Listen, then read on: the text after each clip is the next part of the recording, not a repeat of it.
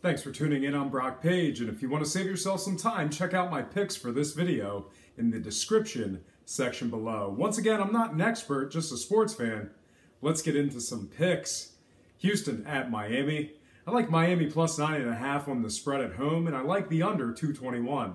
I'm taking Houston winning this one outright, laying 335 for some Moneyline cash. Here's why.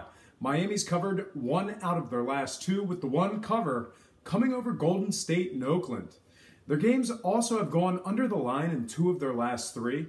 Meanwhile, on the other side, Houston's only covered 1 of their last 4. Once again, I like Miami plus 9.5 on the spread, the under 221, and Houston winning outright, laying 335 for some Moneyline cash. Next game, Toronto at Brooklyn. I like Toronto minus 11 on the spread, and I like the over 226. Toronto's laying 800 on the money line. Here's why I like it. Toronto's covered in their last 3 straight and won those games outright.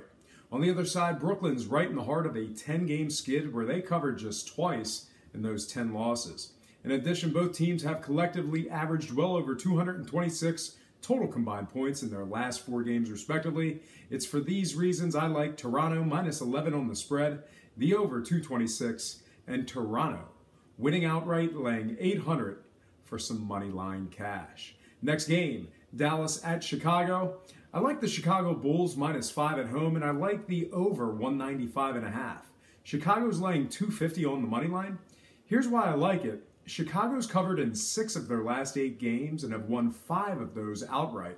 On the other side, Dallas covers just 37% of their games, facing teams playing around 500 ball.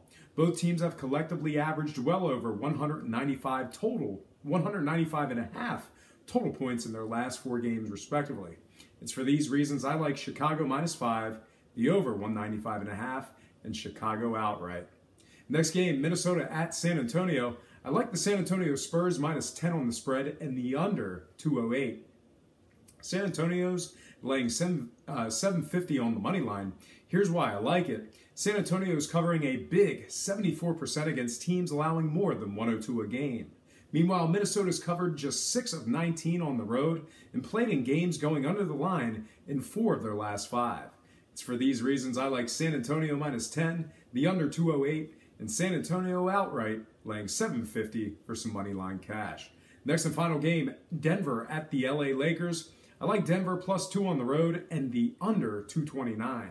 I like Denver winning this one outright for some money line cash as well. Here's why I'm liking this game.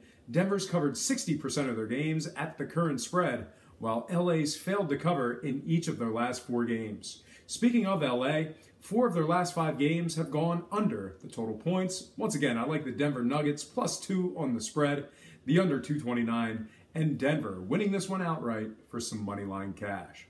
Well, folks, that's going to do it for me. Once again, I have to remind you that I am not an expert, nor have I implored you to take any of my picks.